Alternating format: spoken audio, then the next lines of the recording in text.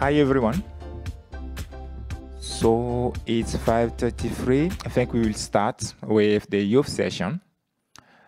So we have some speaker online, also some speaker in the room. Francesc, if you can hear me, can you say something so we ensure that we can get you? But we will go with the topics on. Please say it again. It's a meetup, but we will be doing all the topics of the session. Can you please try again, Francesc?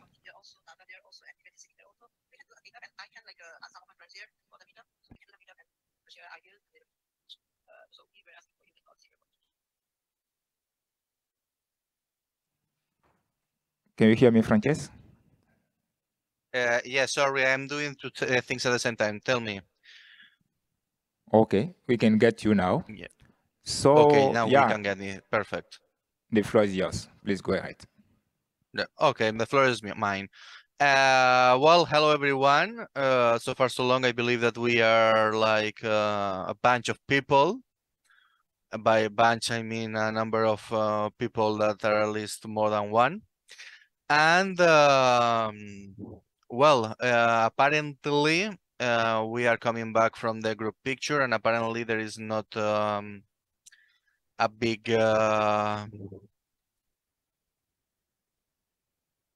there's not a big audience here.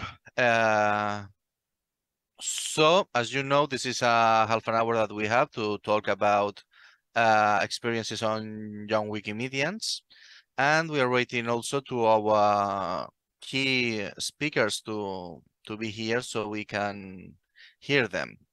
So basically we will do, what we will be doing here is some kind of mixed session. As you know, we previously had a meetup and a round-up session to talk about topics. And we will continue that meetup. We will do an informal session, but we will, of course, get into the topics that were originally planned. So I'm inviting to our on-site speakers to please show up on the screen, because unfortunately I can see them, to be on the front line of the session so we can speak with them. And in the meanwhile, what we're going to do is to talk a little bit about Wikivibrance. I will introduce ourselves. My name is Francesc Fort. I'm from Valencia. And here also in the virtual room, we have Euphemia Uwandu, who is from Southeast Nigeria. And she's the founder of Wikivibrance. This started a couple of years ago when we were on the biggest moment of the virtual events, and we had an idea to have, or I must say that she had an idea of having a meeting of young Wikimedians to talk about ourselves, our situations, or, well, I should speak in second person because I believe that I'm not longer that young. But you know how it is to be a young Wikimedian, as I once was, and which are the topics or the issues that you can face. And this is how an initiative was born. This initiative has been running for 2 years now. We have done plenty of activities. We remind you that right now we have 2 running activities. One is the International Youth Day campaign, where we invite to create articles and also to celebrate our community by recognizing those Wikimedians who are important to us. We can create an article and share it on social networks and ping our pal or that person that we want to recognize because of their work. And also we have a campaign running since yesterday, and that will be up the 30th of September, about cosplay. You know, cosplay is that activity, that urban culture that is about people who disguise themselves as cartoon characters. We know that Dodi, who was the person who inspired that idea, I met him in the EduWiki conference. He is here and he will have his a session about the topic. And also we know that in the very same hotel that you are there is a comics convention. We invite you to go there to take pictures, because that way you can participate in our in our um, in our contest. So we have prepared three awards of 300 euros each, and I believe that this is a good opportunity to share urban culture in Wikimedia by having fun, and by expanding also the kind of topics that Wikimedia activities have. With that introduction being made, I believe that we can go now to, as I said before, this format will be some kind of mixtures of the round table and the meetup and the originally designed session. I will open the mic to some of the people that we've able to meet during those now years that we have been working on Wikivibrance. And the thing is that unfortunately I can't see your faces, those who are on site. Eben, can you please say hello? And otherwise, that's not a problem, because in our virtual room here we have a Romeo. You might know him. He's from South Sudan. He has been a very active Wikimedian lately. So I will open the mic and I will say, hello, Romeo. How are you? Hello, Francesc. How are you? I'm doing amazing. If you are doing amazing, then everyone here is doing amazing. And I believe that the thing is that we could now let you introduce yourself, who you are and what did you came here to do. Very good. My name is Romeo, and I come from the Wikimedia community user group here in South Sudan. And actually, I have come here to be able to share a challenge that resonates deeply with many of us, the challenge of sustaining motivation and fostering long-term engagement among its actually youth contributors, which I am one of them. So I'm going to share about my personal experience and the support of the Wikimedians who have been with me, and to be able to recognize the significance of this challenge and how we can be able to address it. And yeah, very excited to be able to be part of this. Great, Romeo, nice to have you here. I see that we have more of our folks here. We have also Nada Alfarra. So Nada, nice to see you. And please, I will let you introduce yourself.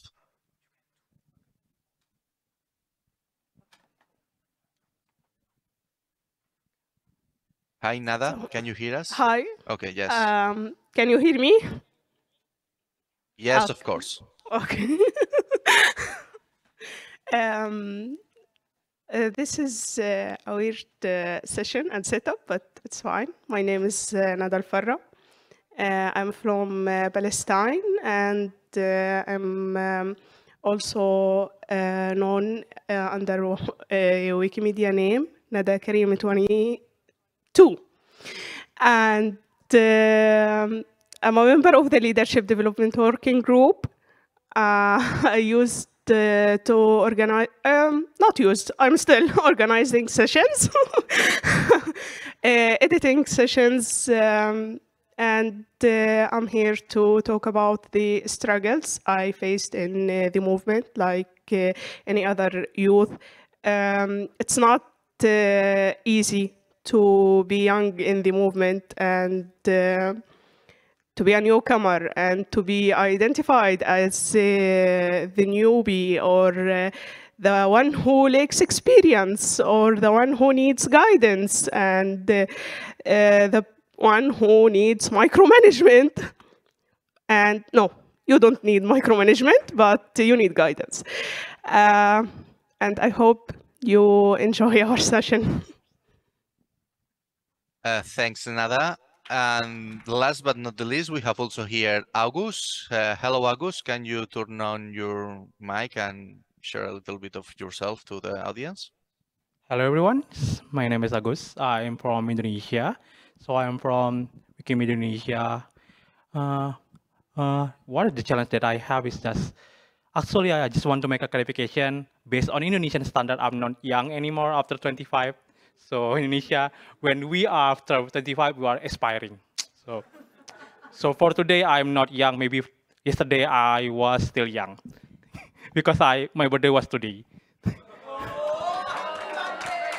So the challenge for being a young person is like you have no voice. Every young person always to be the person that was voiceless, like you are too young, you have no clarification or something like that. When I start editing in Wikipedia, everyone kind of explained this like your article was taken down because you're just newcomer, you doesn't know anything, you doesn't know the rule, but the person in there doesn't give us any reminder or something. They just taken down. It's just like we need to know everything about the Wikipedia. So that's why after I done become the administrator, I take the change that I angry with the person who was taking the article that they deleted when they deleted the newcomers. So if you deleted every article that comes, so who you wanted to continue your step? Yourself, you're gonna die someday, right? So I hope that everyone feels that we are young, we have a voice. So please continue this step, and I hope you can continue this. Don't take mind of them. Sometimes they will go. Thank you. Thanks, Agus, for both for your introduction and for going to the point, which is, of course, the struggles, the barriers that the Wikipedia movement has. This is something that we know because it has been widely spoken. Many barriers, especially when it comes to all the gender biases that we have had. But there is also barriers that affect to young people. Now that we have heard one of the people that we have on site, we will switch to our friend here in the remote room. So Romeo, how do you feel about, I mean, what has been your experience? There are barriers for young people and their participation into the movement? Sorry, I didn't get you very well. Could you repeat that a little bit? Yes, I was asking you specifically for the barriers that you feel that exist in if you feel that there have been barriers in the Wikimedia movement and the participation of young people. Yeah. So thank you so much. From my end, I would love to speak this from my perspective and of course also the people that I've been able to train. The barrier that I've been able to see so much is actually been the issue around, you know, nurturing long-term engagement. So we have this kind of curve that starts on a very high note for every new Wikimedian. So just like me, when I started to do Wikimedia related programs, I was very, very, very excited that I came with a lot of energy in the beginning. And my energy reached a point whereby I began experiencing things around, you know, burnout, you know, juggling time constraints, shifting priorities as well. And these whole things were not able to sustain my energy to continue on. So there was a point at which I was able to face my burnout. Actually, not even burnout, but actually I reached a point whereby I could no longer sustain my engagement because of a few other problems that probably even our colleague who has an amazing birthday today mentioned, you know, things connected to your article being deleted, things containing to IP blocking, things containing to young people being able to juggle within commitments, you know, others are in school, others at workplace. I live in a community here in South Sudan where almost everyone is busy. So that situation whereby I cannot or anybody cannot be able to juggle or be able to sustain that excitement they get in the first time of coming to the Wikimedia community is a very, very huge challenge that I've been able to see within myself, but also within the people that I've trained and stuff. But I guess as we continue the conversation, we're going to see some of the things on how we're able to fix this. But yes, concerning the barrier, yes, that's a barrier I've been able to see very evident that affected me and some of the people that I've also been able to deal with within my community. Yes, Francesc. Cool, Romeo. Thanks for sharing your experience. And to finalize with that, with this very first somehow introductory part of the talk, we will go to Nada, who is on site. Hello, Nada. Can you hear us? And please, can you share? You previously talked about being labeled as somebody who needed guidance, who needed help. Can you perhaps explain a little more deeper which has been your experience as a young Wikimedian? I actually needed guidance, but I got this from Wikimedian friends, but not from the affiliate. I used to be a member of that affiliate. The lack of guidance I had jeopardized my presence. They had a job application for a coordinator. I applied for that job, did the tasks, and but I didn't know that there is a relationship between another applicant and one of the hiring committee members. So I ended up with not getting the job, and I didn't know much about this until later. But what is good about Wikimedia that it always gives you more. It gives you friends. It gives you experience, skills that you would never gain if you haven't been a member of this movement. And this is what guided me to the leadership development working group, where I really got the support or the community that I strive to be in. So I remember when I first joined Wikimedia, I spent about 4 months not knowing what people are doing, what they are talking about, what's affiliates, what is the movement, what's the community, etc. And no one actually, and this is the thing that we focused in our leadership development work about, which is how to pass on knowledge, how to let people know the challenges that you went through and how to overcome them, how to document the knowledge that you gained through years. And this actually helped me a lot.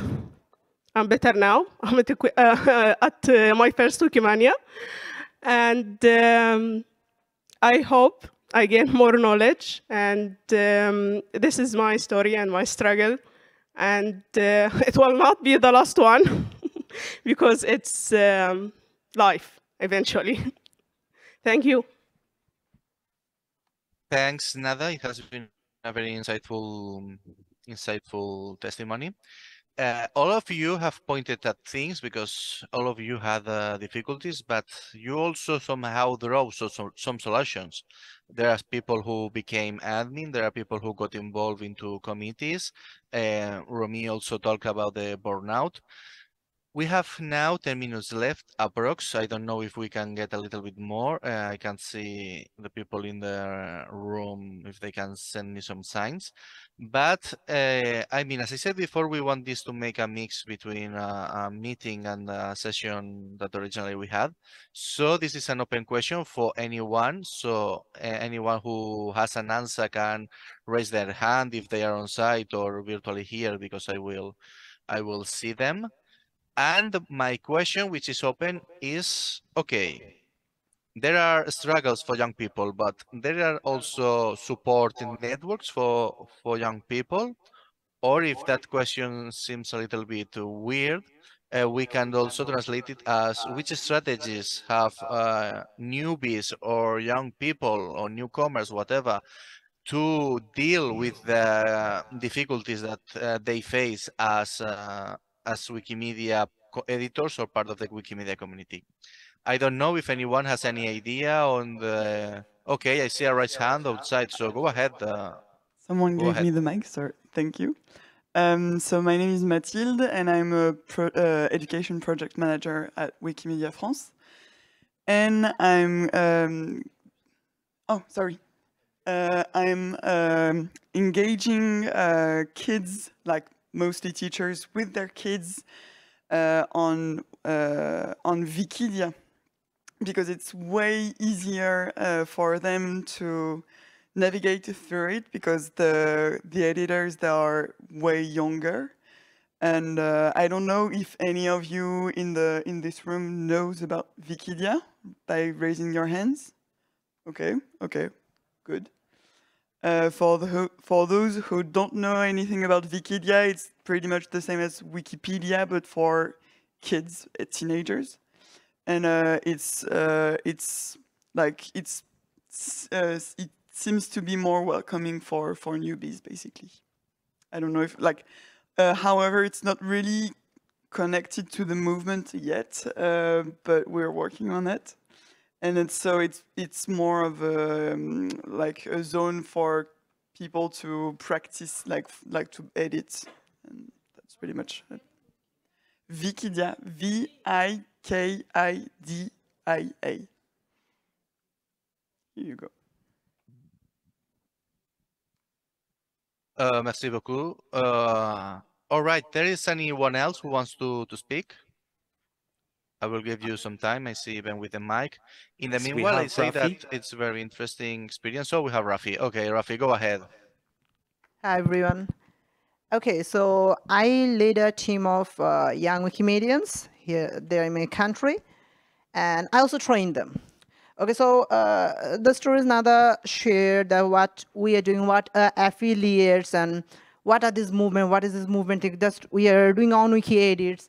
So I myself has prepared a training program where at the very first I teach them the on wiki editing. I introduce them to Wikipedia and editing, and then another training program a little bit advanced where I tell them what is the fundings in the movement, what is the Wikimedia Foundation, and what are the affiliate structures, how it works, and a lot. So there are some structures what they are really helpful to train newcomers, and newcomers also find them helpful.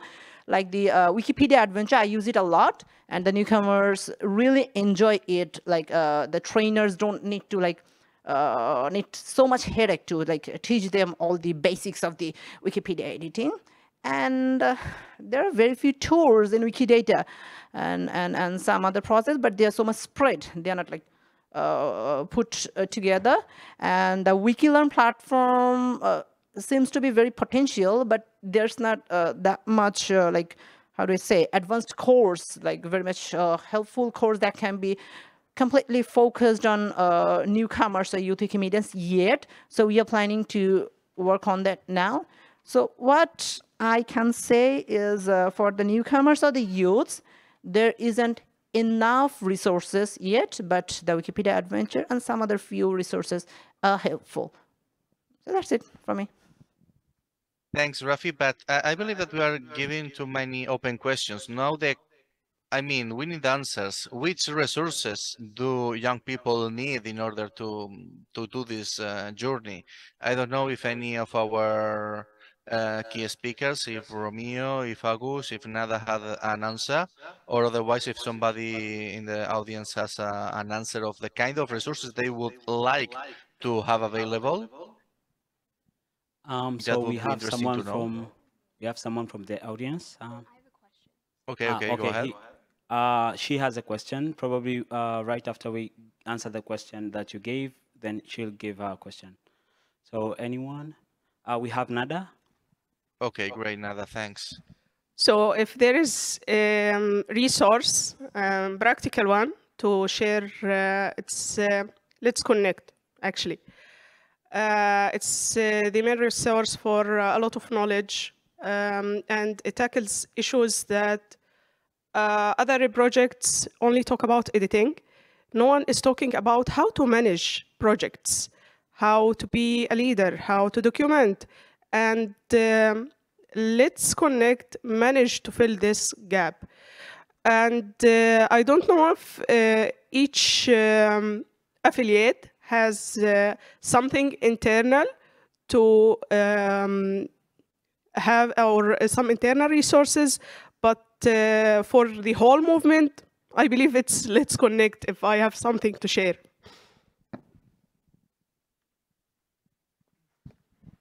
Thanks, Nada. It's very important to talk about Let's Connect because they are doing a great job. Now that I believe that we have a question on the audience side. Sorry, Oh, so we okay. have one more answer from Ceslaus. Perfect. We can hear Ceslaus and then we go to the question. Hi, Thank you. Ceslaus. Hi, Francesc. Nice to see you guys remotely. Hi, Euphemia.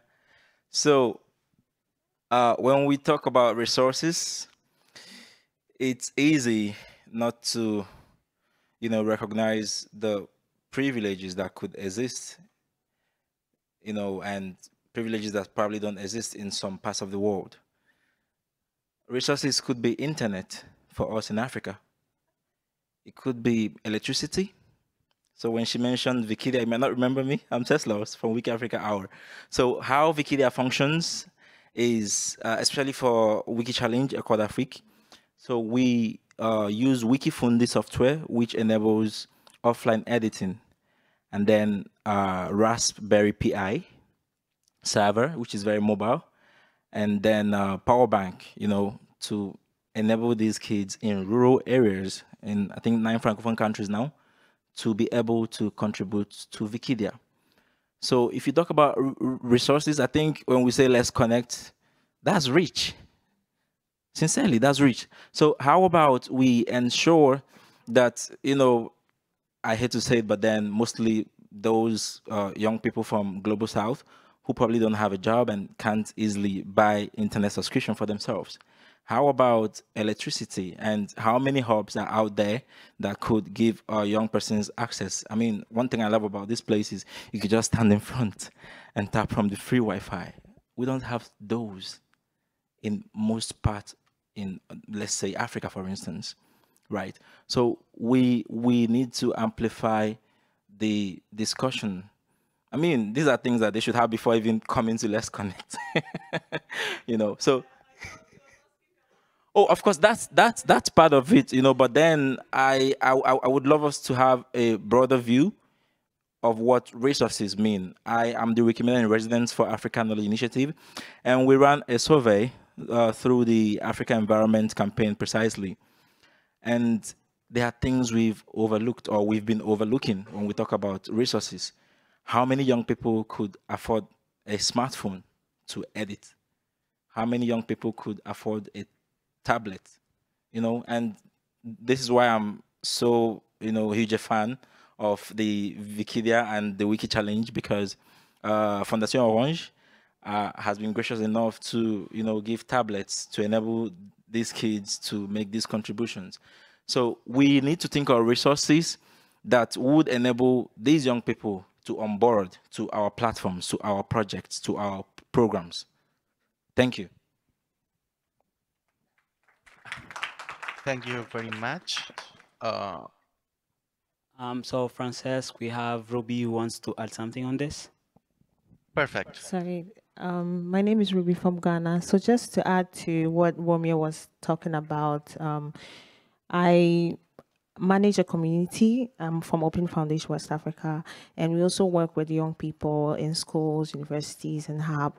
And we realized that one way that young people can grow or be active or sustain in the community is consistency, because one-time training doesn't work. And if you're working with young people in universities, young people in those different places, they need people in those places to continually support them. So one of the ways that we've done that is by establishing clubs, and we are able to support the clubs by having leaders. For instance, club leaders or hub leaders who organize events, and also they try to get a place where they consistently meet, let's say once in a month or something like that, where we also provide them with internet data and also refreshment for their activities all the time, because young people get hungry. I mean, like, everybody gets hungry, but it's more encouraging to provide some sort of like incentives like food, refreshments that encourage. So we realize that in the universities that they show up a lot because they get food to eat, and I put myself in their shoes. If when I was in the university and there was an event that has food, I will be there. And so these are so these are the ways that has really helped us to, you know, try to motivate them, their participation in those places. But one other thing that we also seen as a challenge is the fact that devices, because some of them don't have devices. So our hub leaders reach out to us like they need devices, and we also don't have enough devices to supply them. So we're looking at partnerships that can support us with devices, because we know that some organizations donate computers, but where are they? Where can we find them? So these are some of the support that we need as a collaborative community. If someone have those kind of connections, these are the real connections that we're looking out for to have. Yeah, thank you so much.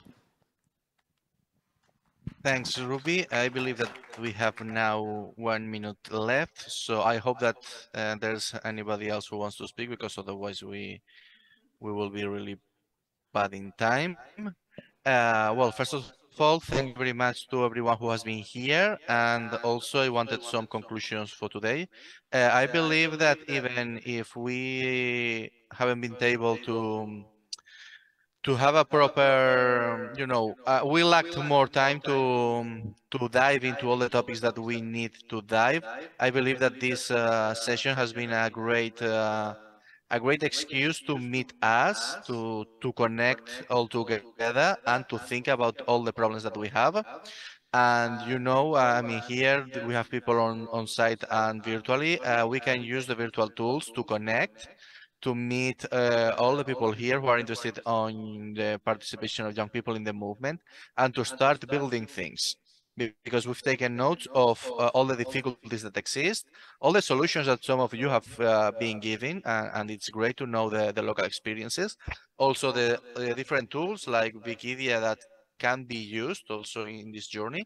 So please keep us in mind, keep ourselves in our agendas, and that's it a little bit. So enjoy the rest of the conference, and of course don't forget that we have 2 Wiki Vibrance activities right now running, and that I mean, we hope that everyone can participate on the behalf of their possibilities. So thank you very much, and that's it.